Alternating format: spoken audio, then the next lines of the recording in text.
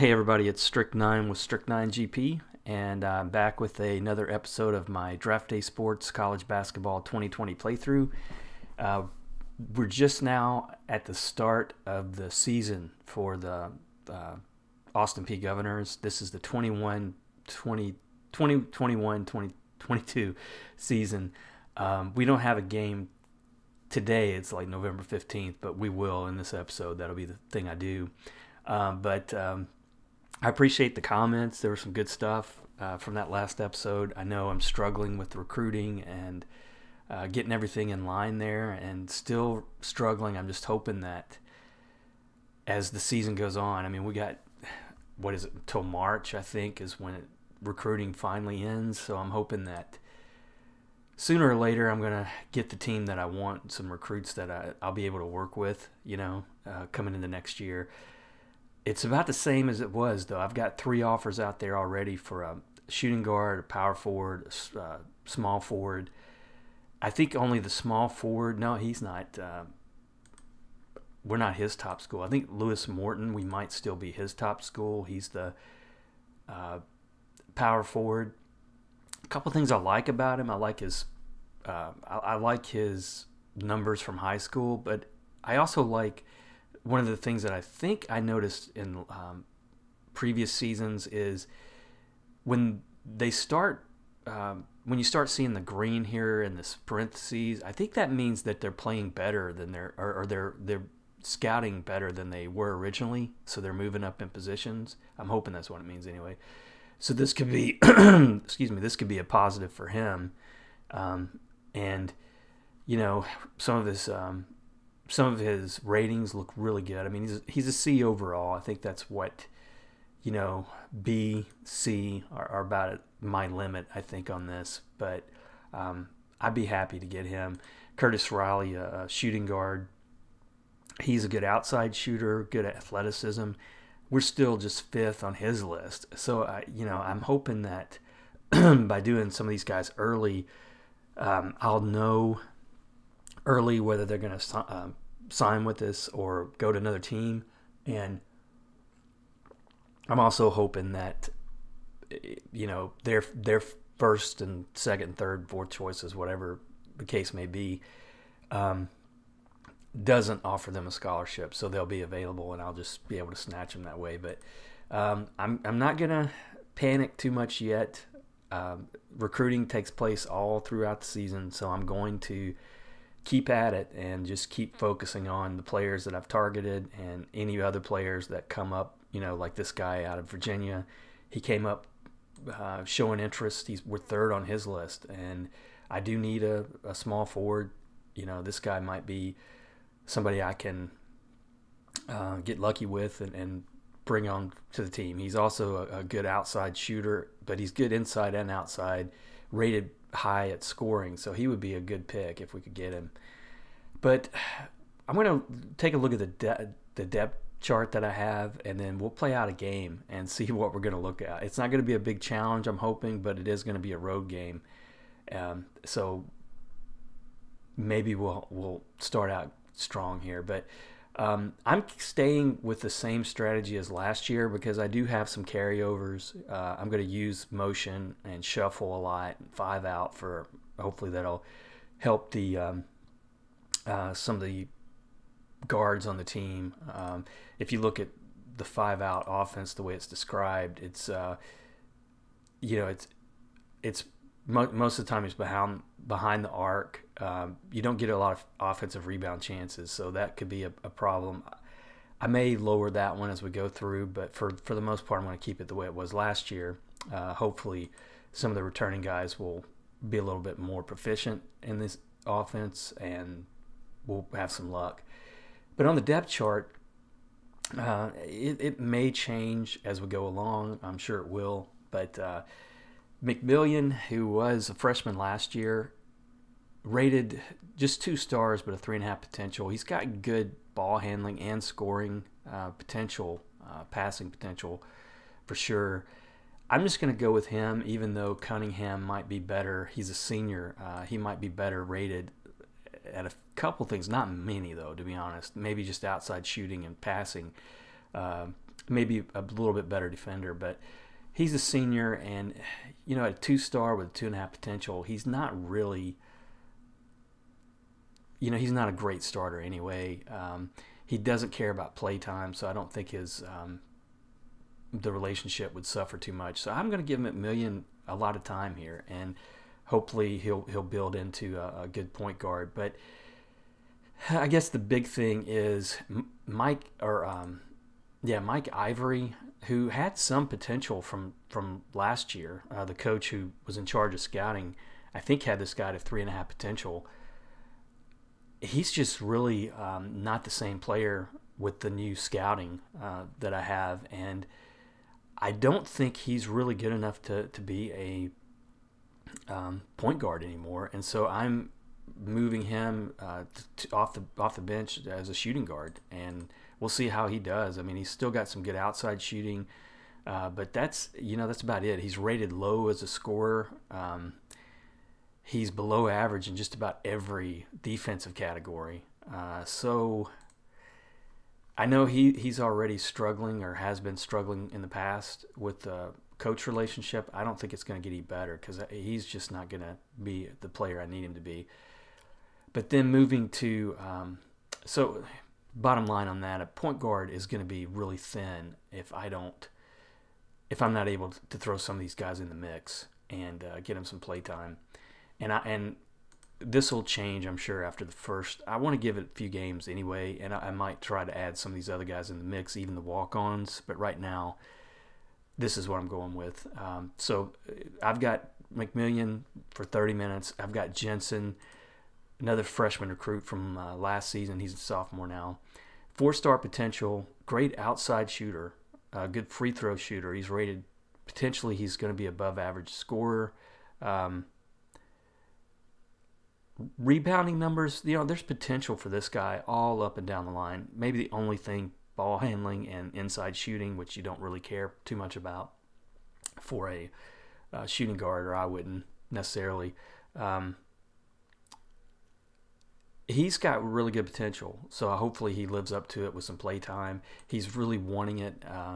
He says he doesn't care about play time, so I thought he was one of those that I was having relationship problems with, but we'll see.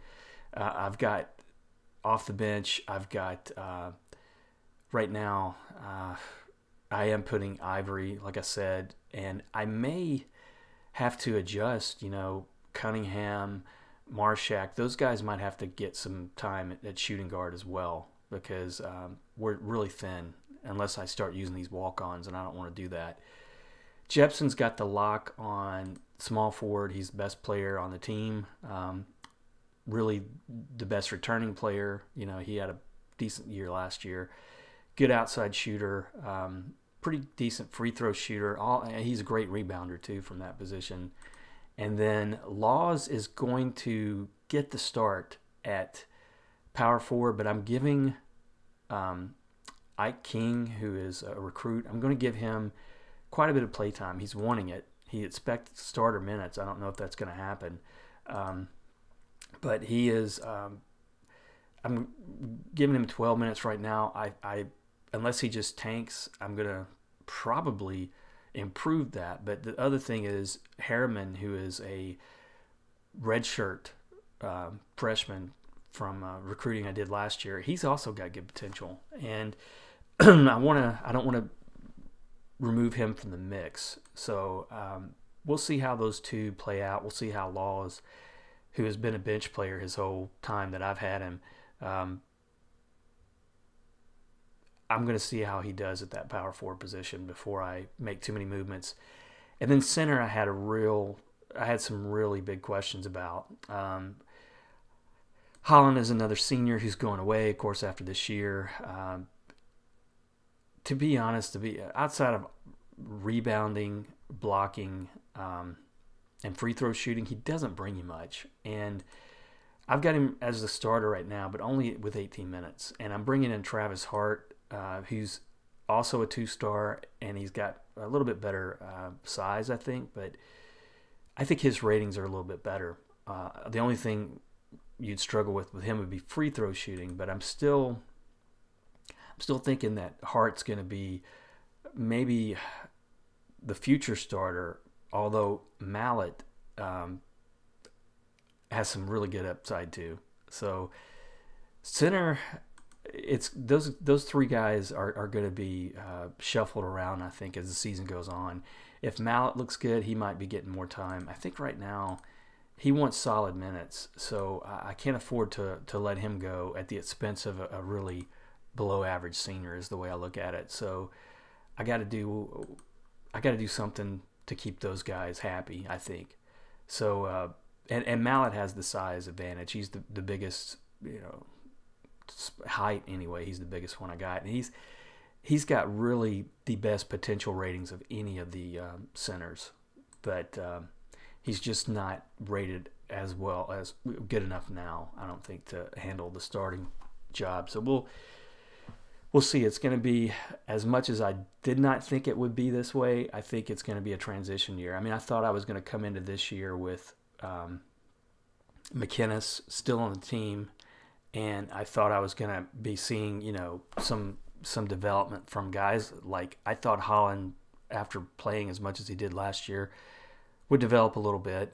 Fortunately, Mallet did, but Holland didn't. And I thought, the point guard and power forward situation would be a little bit better, but it's not. So I do think this is a transition year, unfortunately. And I don't know, I've said before, my plan is to go out after this season, get a job at a better prestige conference. But it may be hard to do. It really might be hard to do coming right now. I mean, I might have, best thing I could hope for is kind of like a lateral type move into another 2-star or around the 2-star prestige conference and team. And I was hoping not to do that, but hey, we'll see what happens. So let's go ahead and look at the dashboard. We're going to go ahead and start simming some games out. Belmont, they're starting out against Buffalo, who we play later in the year. I'm noticing about our schedule. I said last episode, it's weighted so heavily against us home and away. I mean, of the 11 non-conference games we got, I think 7 of them are on the road. So that's going to be really tough to overcome. And look at this, Buffalo, big win against Belmont. So not a good start for Belmont. They usually do really well non-conference. And I'm kind of wondering too, I mean, how is Belmont looking? I mean, are they in a transition year too? Let me take a look. Yeah, they're struggling a little bit. I mean, they've got Tony Weber, who's been one of their better players, strong senior center. They've got a good power forward here in Gibson, but they're also hurting across the board. So that might be, well, good for us. Depends on how the other team. I guess another team to look at too, Tennessee Tech was strong last year. They're pretty strong again in a way. That's some balance there between, well, a lot of it's in their forwards though. They got some opportunities to improve. Tennessee State, how are they looking? About the same as we are. I think Southeast Missouri State, they had a good run last year. They got about a similar looking makeup on their team. Murray State, really looking pretty rough. And who was another? Eastern Illinois was a tough team last year. They're struggling, looks like, from their ratings. This is what I'm looking at, by the way. I know I'm going through it quick. And how about Eastern Kentucky? They got a couple guys who look pretty good. Whether that'll play out in our favor or not, I don't know. But it looks like we might be pretty competitive with some of these teams. So got some games here. Looks like Florida and Murray State. That's probably the toughest matchup I'm seeing here. So let's see what this day brings.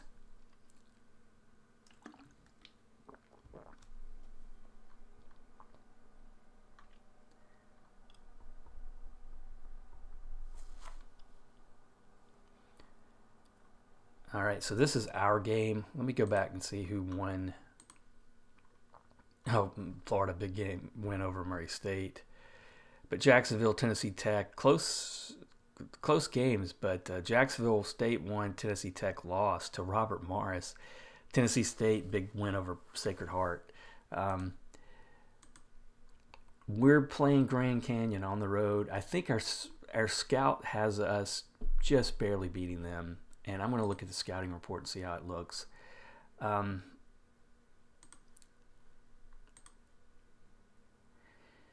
So, no, Grand Canyon, 51-49. Holy cow. So they have the advantage at point guard. We have the advantage at small forward and off the bench. So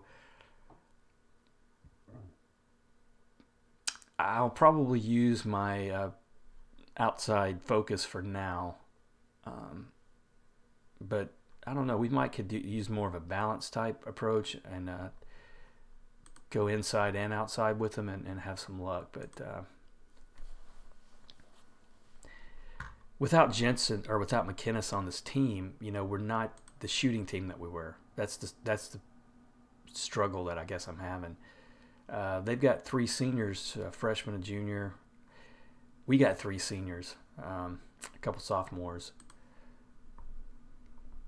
So I'm going to slow the pace down like I usually do, try to crash the boards a little bit more. Defensive intensity, I'm going to tick it up just a little bit. I'm going to favor outside for now and see how we start. And we missed our first 3-point attempt. They do too. And struggling with shooting early. We're 0 for 3. Finally get one. I don't know if there's a layup or a dunk. And first foul of the game on us. And it's going to be a shooting foul. And he makes them both. Don't want to lose it at the free throw line. Good rebound and put in there by Laws. And we steal the ball and they steal it back. And pass deflected out of bounds. And another foul. So we're giving them 2 shooting fouls, and they're 4 for 4 from the line. And we are really having a hard time with shooting. 2 for 7. And they hit traveling Greg Laws.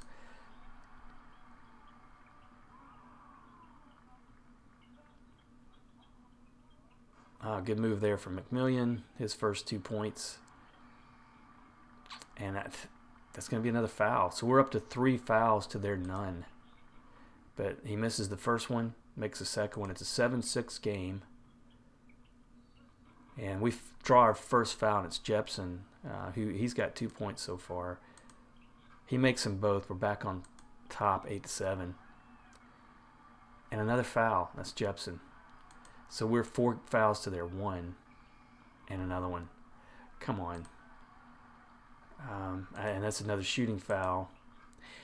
Sometimes I don't know how to go. I mean, do you turn down the defensive intensity to keep away from the fouls, or do you just turn it all the way up because you're going to get the fouls anyway? I don't know what the answer is. And I think they're out rebounding us quite a bit right now. It's still just a 1-point game. Big 3-pointer though. That's the first 3-pointer of the game for either team. That's the second. No, that was just a 2.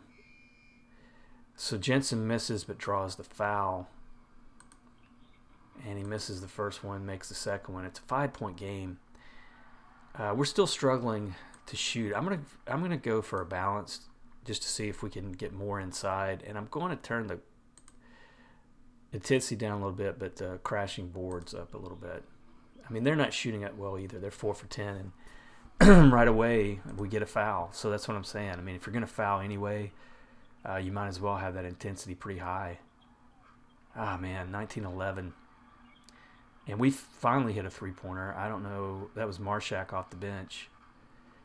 A little back and forth going on right now, but they're up by 8. So they're hitting some 3-pointers. They're 3 for 5. And Cunningham coming off the bench, he's going to the line, and he misses the first free throw. 7-point game.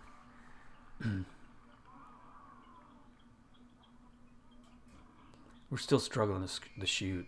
And Mike Ivory called for the foul, and that's what I'm going to do. I'm turning it all the way up because I know it risks getting into free throw shooting. Not all the way up, but I'm turning it up. You risk foul trouble, but we're going to be in foul trouble anyway, I think. So I want that intensity to be pretty high. They're up by 11. That's their biggest lead. Not much going our way, although Jensen makes a shot, draws a foul, and makes the free throw. So back within 8. Looks like Jepson, our leading scorer, with 6 points. I expected him to be the leading scorer. And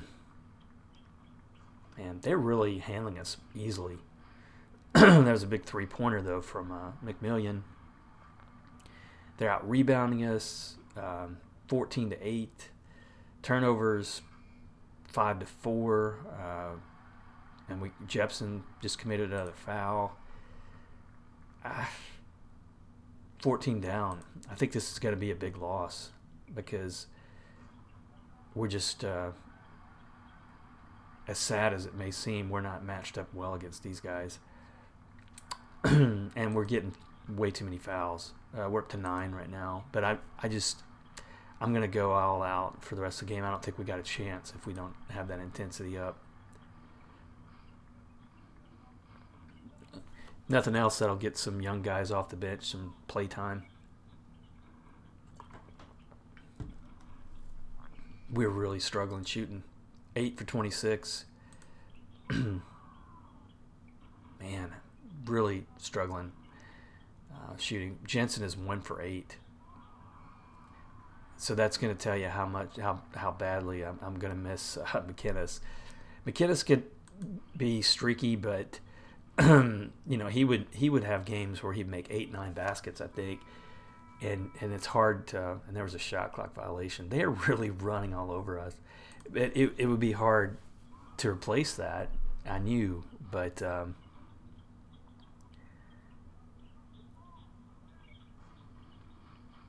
couple good sequences there, but we're still down by 15. Another foul.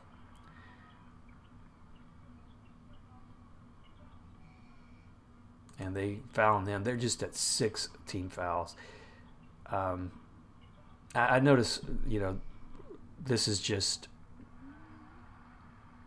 hopefully it doesn't sound like a petty rant, but I do think there's coding in here that, if not coding, I don't know what it could be, but I do think that a lot of cases the home team gets less fouls than the away team. That's just my observation. This is just one instance, but I feel like in the 2 seasons I played, and I play them all out, I don't sim them, I do see foul trouble usually happens against, even in our favor. When we're home, we usually don't draw as many fouls. I don't know if that's the way it goes in real life or not, but it's good and bad, When we're home, it helps, I guess, but and let's see if we can call a play here. I haven't been paying much attention. We got timeout? No. Can I call a timeout here? Let's just call a timeout. All right. Let's see if I can call a set play. We got some tired guys here too. That's one of the things I'm going to have to take a look at. Like Harriman's only played 3 minutes. Mallet 5 minutes. That's not too bad. But some of these guys are going to really get tired keeping their minutes high. Like right now, Hart, who's in as a power forward. I think that is something I had decided to use him for. But we got Kellogg coming off the bench. He's one of the walk-ons. So let's choose a three-pointer. And is Marshak out there? He's out there. Ivory, I think, yeah, I don't need him at point guard. Holland, Hart, Kellogg is his shooting guard. I don't really, is that the best I can do?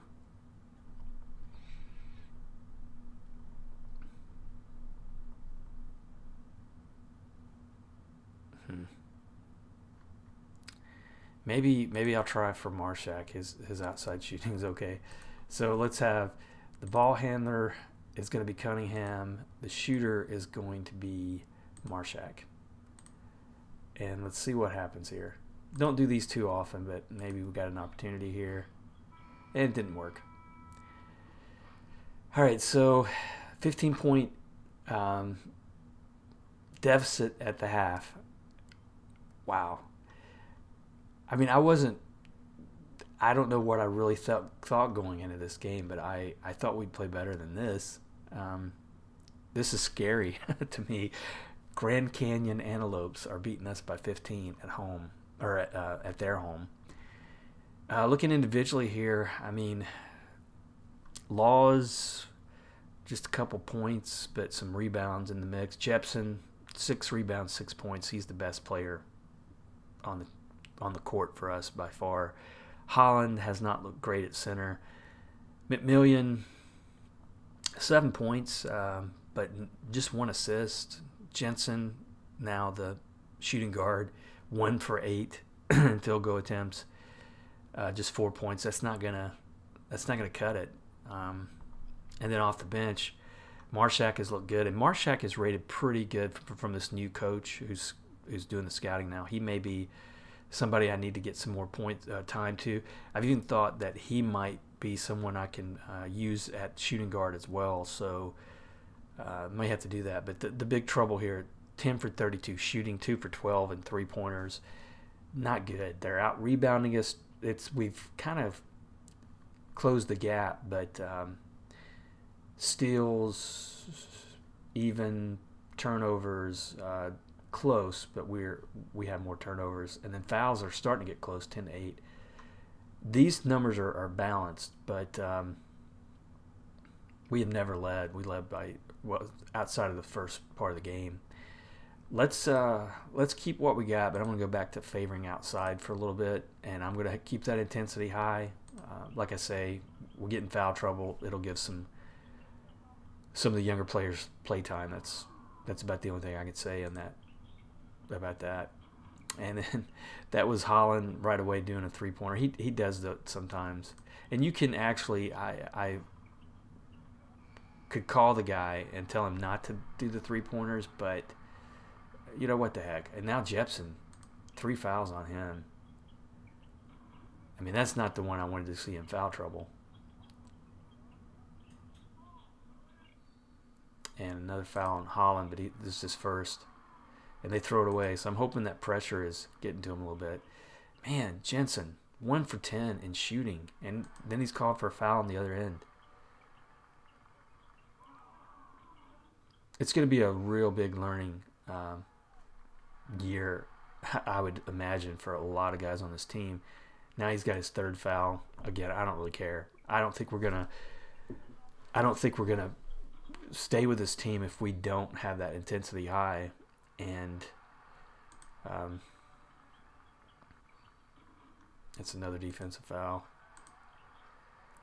We're down by 15. Oh my gosh. He got the rebound and put it back, but that was Laws missing an easy layup, it looks like. A 3-pointer would be nice, or anything. Mark Cunningham misses the shot but draws the foul. We are 5-1 in fouls in this half. And Cunningham, that's what I'm talking about. He is not. I was hoping that he would get some development last year, but he's a senior. I don't think he improved at all last year, and that's a shame because it would have been nice if he would have been able to just take over the point guard one more year and give me time to develop the other guys, but that's not going to happen. And we're within 10 all of a sudden.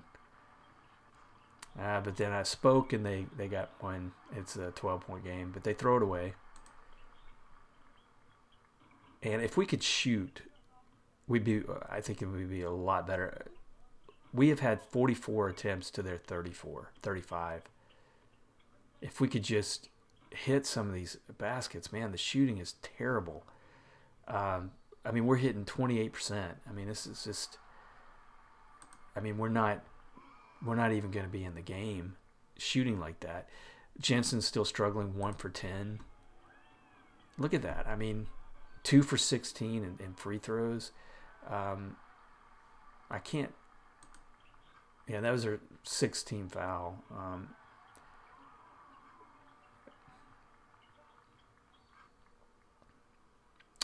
Jepson, thankfully we got Jepson. He makes a point, draws a foul, or makes a basket, but he misses the free throw.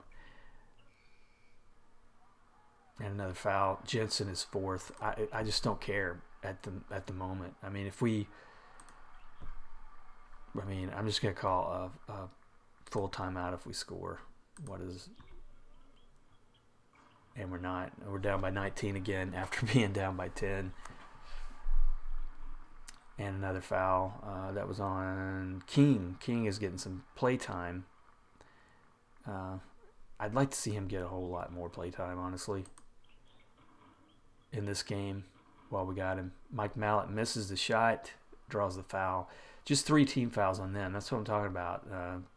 10 minutes left. I mean, they're not even going to get in foul trouble probably in the second half.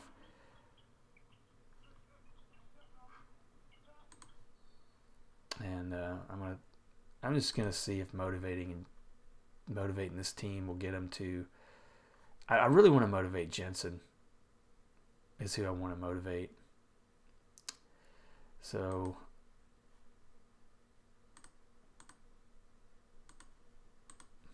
he's not listening. I should have screamed at him. Maybe that would have got his attention.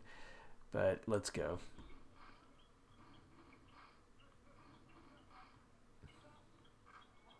Hey, a nice 3-pointer there from Jepson. He's up to 11 points.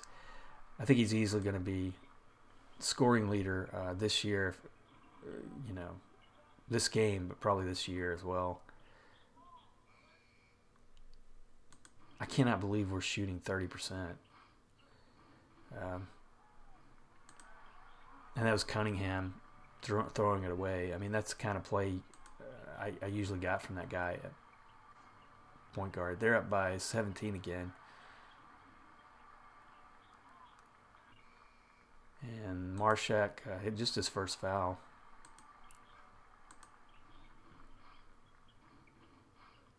Oh, another 3-pointer. That's Marshak. And that's what I'm saying. Marshak might be a good enough shooter that he can play Summit's shooting guard and help us out there for the depth. And Cunningham called for his 3rd foul. So we're in the bonus by, I'm sure, a lot. And we throw it away. That was Travis Hart. He's gotten 4 rebounds, 3 points. And Harriman getting some play time. It's his first time on the floor. I thought I had him scheduled to play a little bit more. And Cunningham again throws it away. If I had better depth at point guard, or another young guy who's got some potential, I would hardly even play Cunningham. But with Ivory's potential going down so bad, his ratings going down so bad with the new scout or coach in scouting, I have to use him. I can't just throw away every game. And I tell you, Holland up to 9 points. He's probably going to be the better scoring center for now inside of any of the guys I've got. Man, they're back up to 21. This is kind of embarrassing, I think.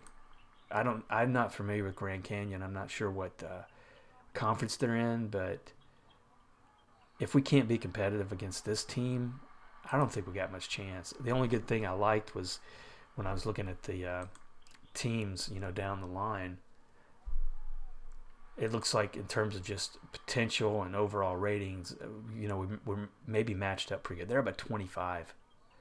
I mean, they have literally run away with this. And we're 19 for 59. If we were just below, just a little bit below 50% shooting, we would be close in this game, if not winning this game. And Mallett misses both. We're 50% on free throws. And that's how it ends. 27-point loss. Um, I'm kind of stunned by that. So I think, in all honesty, as much as I hate to say it, I think that's what we're looking at this year. I mean, we may struggle to win 10 games. Um, I just, I just don't have um, the depth now because of my struggles with recruiting. I don't have the depth to really stay stay competitive, especially on this out of conference schedule. I mean, if this is the way we open up, we may have a tough time winning. I don't know, three out of the 11 games. But let's take a look individually and see what happened. I mean, with the intensity up the whole game, the whole half, we got the scoring back in line in terms of, we held them to 35 in the second half. I know we had to go through a lot of fouls to do that, so I don't want to do that every game, obviously, but we scored less in the second half than we did the first half, just 23 points. That shooting was horrendous, 19 for 60, and then 50% at the free throw line. Rebounds, they were 42 to 29. Turnovers, we had 18, they had 16. That was kind of close.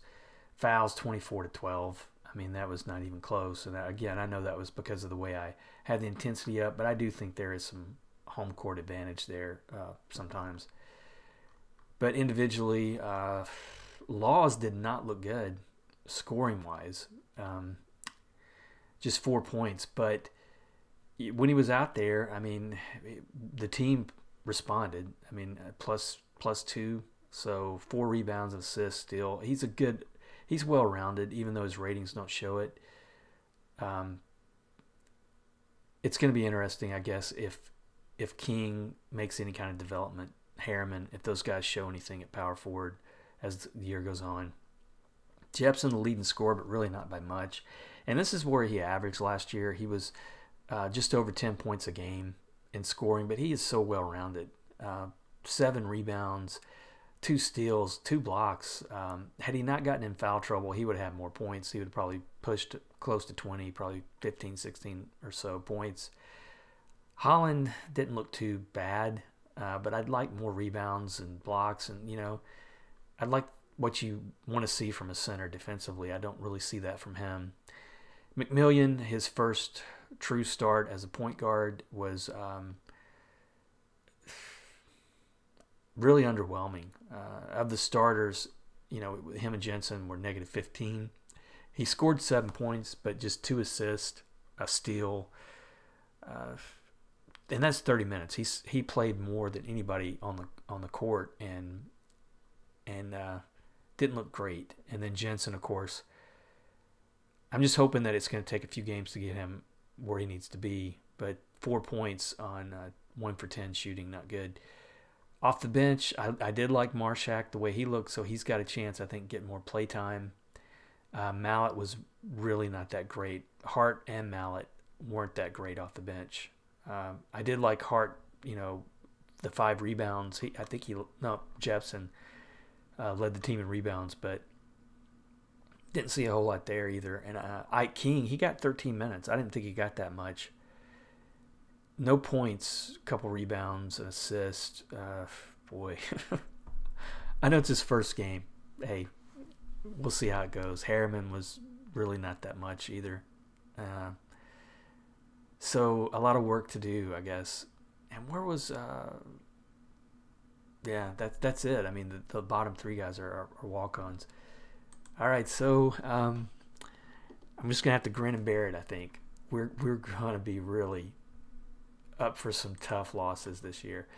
So the rest of the conference here didn't look all that good either. I mean, Stony Brook beat Southeast Missouri State. Eastern Illinois lost to Duquesne big, 18 points. Eastern Kentucky, a big upset, in my opinion, over Memphis, 54-51 on the road. Morehead State won against Holy Cross. Troy beat Tennessee Martin. So in terms of the way we're all playing, Morehead State looking pretty good. Eastern Kentucky, Jacksonville State, Tennessee State. Those are the only teams with wins. SIU, Edwardsville hasn't played yet. So, man, I just hope that's going to give us some chance when we get to the conference schedule. Our next game is against Cal State Bakersfield, again on the road. It's going to be tough. I mean, 5 away games to start. That's just crazy to me, but that's the way the schedule came down. I was hoping next year I would probably, for this team, put us in an easier schedule, but it didn't happen this year. One thing I want to do before I close out this episode is I'm going to look, I didn't look at it, but I was going to look at how the polls are for this season, see what it kind of looks like. I mean, we got, I think it was Arkansas who won last year. I don't even see them. Am I missing them? Yeah, they're not even in the polls so far. You got Michigan State, Kansas, Kentucky, Wisconsin, Notre Dame pretty high. I don't think I've seen them that high in this playthrough, but I do not see Arkansas. So that's crazy. Are they even here? Nope. Just thought I would take a look at that just to see if anything's kind of changed. But some new teams, but not many new teams. The only new, I guess, would be how high they've got Michigan State this year. But I know for us, RPI, where is that? It's not ranked yet. It'll take it. No, 232. Whew. So I was gonna check Grand Canyon. I wonder. I don't even know what conference they would be in. What it shows here. I guess I could find it if I look through. Well, look at it this way. Grand Canyon. It sounds like they would be in Western Athletics. So the Western Athletic Conference, we're playing a couple teams from there. Cal State Bakersfield is in that conference. So, man, that's not a very tough looking conference, but Kansas City Kangaroos, in terms of prestige, that's a way lower prestige team and conference. That's sad that we lost that way against them. How is Cal State Bakersfield? Are they even any better? They're a better team, so we may have a tougher time beating them. But I'll probably play through that offline. I'll get through. I will probably get through the non-conference schedule in a couple episodes, because I think, especially this year, I don't know how much time I want to give it, because I think we're just not gonna have much luck. I might come back for one of these home games, maybe even all the way down here to San Francisco Dons. That might be the next episode, just to go through and by that time we'll know a little bit better about what kind of team we got. But as always, I really appreciate the support. I hope you're still liking the series. This is going to be a tough, challenging year in so many ways, and I just hope we get through it okay. But I will see you next episode. Thanks for watching.